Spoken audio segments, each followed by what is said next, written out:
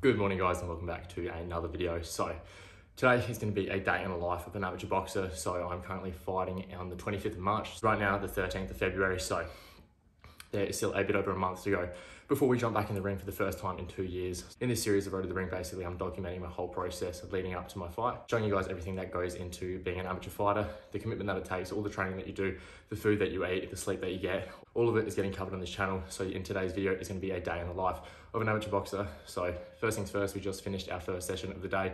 Got up at 5 AM, went to the ramps. This is more working on my explosiveness. So it is a sprint all the way up this ramp that's got zigzags at the top. So I ended up doing 10 laps of that altogether, and my recovery was on the walk down. So that was a good session in total.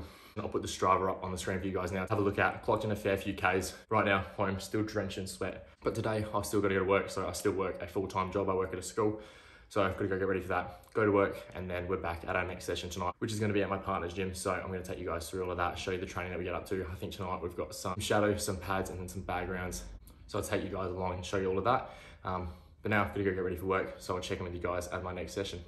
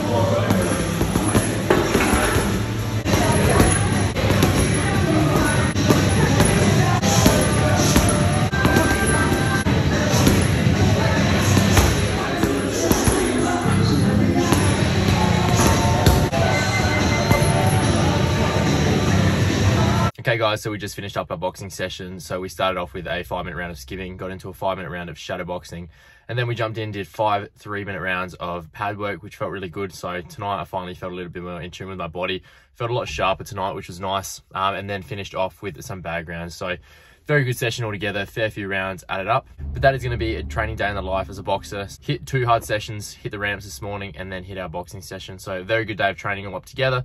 And that is how I'm kind of training every single day leading up to my next fight. So I hope you guys did enjoy this video. If you did, make sure you guys drop a like, subscribe, support the journey, and I'll see you all in the next video. Adios.